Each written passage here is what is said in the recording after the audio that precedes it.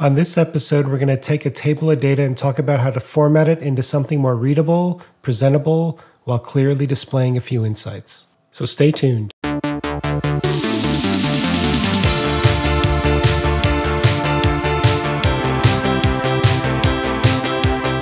Be sure to hit the website in the description to check out all the sample workbooks and code. I want to talk about some formatting ideas for tables this episode. You don't have to follow these to a T, but see what applies to your data based on the goals of what you want to do with your table. The first thing I do is buffer a little space from the edges.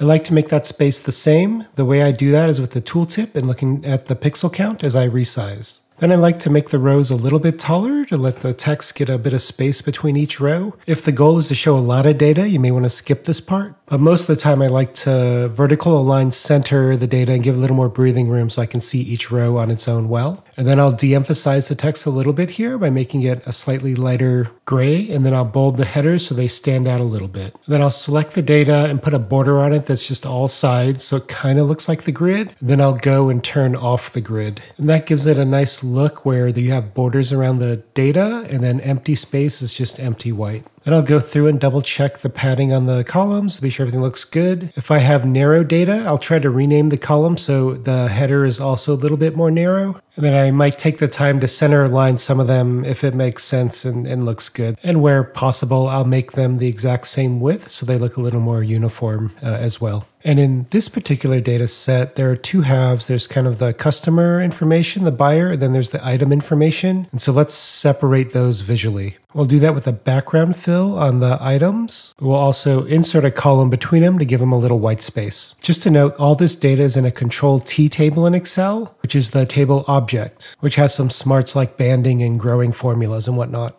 So when we insert that column, it actually gives us another column in that table, and we have to kind of format away the look of that column so it can look like a gap instead. But because it's all in one table object still, all the conditional formatting and formulas that fill down will still automatically fill down when new rows are added. So let's say we wanted to add emphasis to the paid column where we call out everybody who hasn't paid us yet. We can just apply a simple equals to CF, where the answer is no, and then we highlight it with red. It has a default color there. I prefer to have a little darker background with a lighter text on it. So I'll pick a dark red with a white font. But the color now is so far away from the buyer name that we could use some banding and highlight the whole row or highlight the name itself. Let's add a little sliver there that indicates if the paid is no next to the buyer name, so you can see at the start of the row as well. So we're going to make a CF in that little sliver column of B. We're going to do the same sort of no check. We're going to change the dollar signs to lock the column, but not the row, so that it goes down correctly. And we'll just do the same equals no. And make that return true, and then just set the cell format background to that nice dark red. And this will add a little nice dynamic indicator next to the buyer name if they haven't paid, without us needing to apply banding to the whole row. There's nothing wrong with banding. You can use it if you like it. This is just an alternative to it. Because the slivers are touching each other, I'm going to add a little white border between them so they look like they're little individual signals that turn on and off. Next, let's say we want to add a little more emphasis to the total column. Lots of ways to do this, but I'm going to choose data bars. And so I duplicate the total column, and then I basically check a box called show bar only. And then that removes the numbers, and you can kind of see the bars sort of coming out of the totals themselves. This change looks good, looks like it's coming out of the table, and does add a lot of emphasis to the bigger numbers. I think this table is looking a lot better now with some formatting than not. So let's try adding a new row and see if everything fills down correctly. What you'll notice right away is a lot of the colors and stuff fill down, the formula filled down, but that bottom border is missing.